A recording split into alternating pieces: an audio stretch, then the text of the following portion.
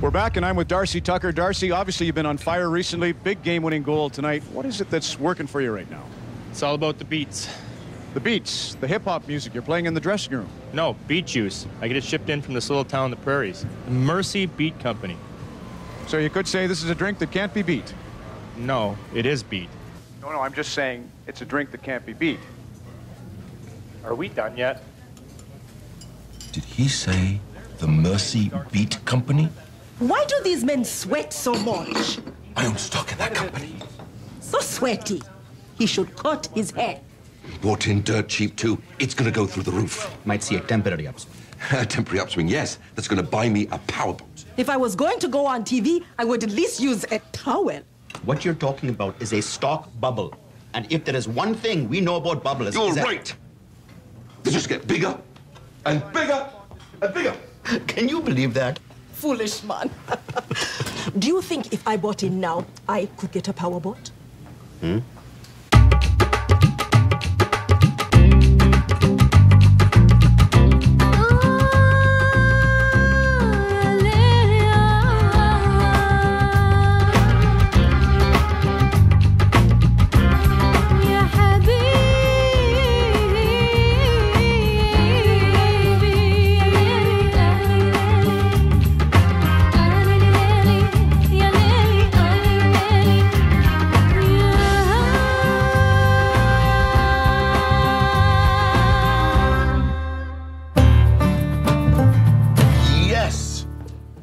Solitaire again? Better. Remember that stock I invested in?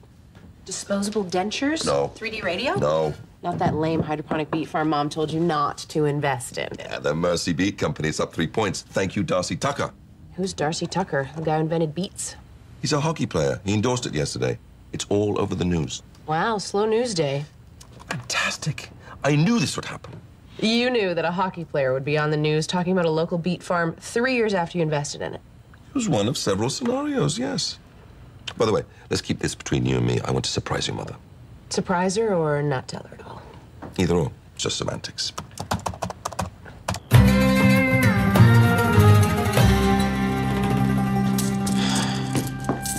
Duncan, going to Fatima's for lunch. Could you lend me a couple of bucks? A little short of cash, huh? Well, it's been a lean... Don't have to explain to me. We're all clergy. We're all poor. That's why I'm going to the seniors' home. Rev, you got a few good years left in you. I'm not checking in. I'm just visiting. It's Meatloaf Day.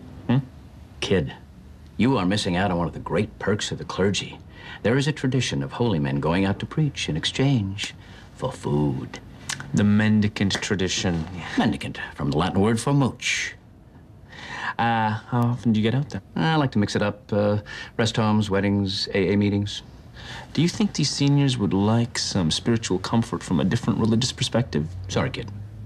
You'll have to get your own leads. Fatima, bring me your most expensive item on the menu. Steak and eggs, $8. Oh, how disappointingly reasonable. I take it you've not yet lost your shirt on that beet stock. No, I took your advice. I bought more. I never said that. Oh. I am up a point. Is that new? Yes. When you're an active investor like myself, you need tools to take a picture of my crotch and email it to my entire contact list. Yasir, I'm an economist, so heed my warning.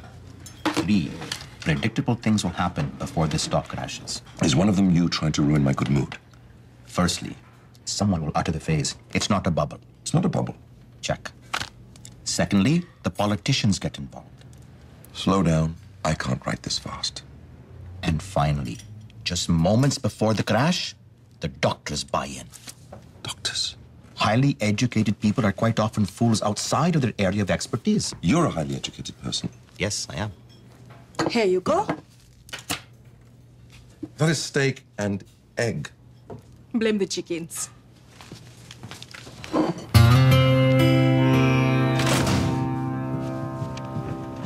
Sarah, I can't find my pizza pocket. Did you look in the fridge? It's full of this weird purple stuff. That's beet juice. Beetlejuice. Like the movie with Buster Keaton?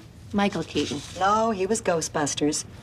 What is this stuff? It's beet juice. Some hockey player started drinking it, and now everyone is. Really? Really?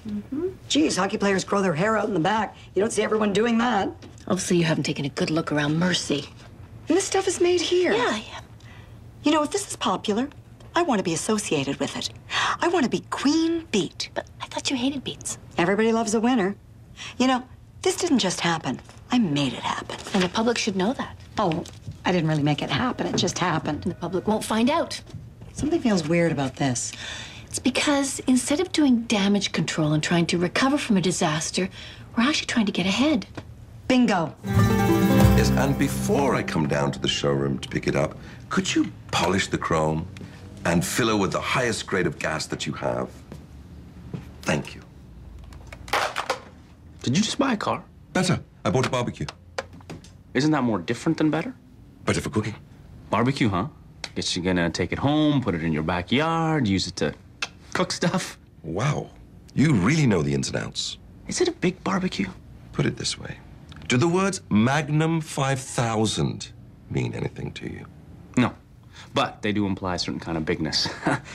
Do you know that there is a history of spiritual leaders providing religious instruction in exchange for...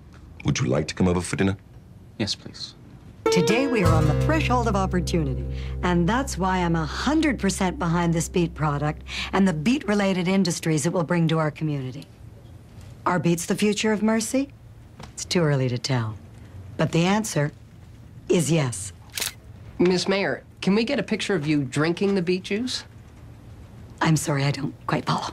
I mean, actually drinking a glass of the beet juice. There are several of them right there in front of you. Oh, that would have been a good idea. Well, could we do that now? Well, I don't think we have time. Do we have time? Yeah. Oh, we do have time. All right, then. Bottoms up.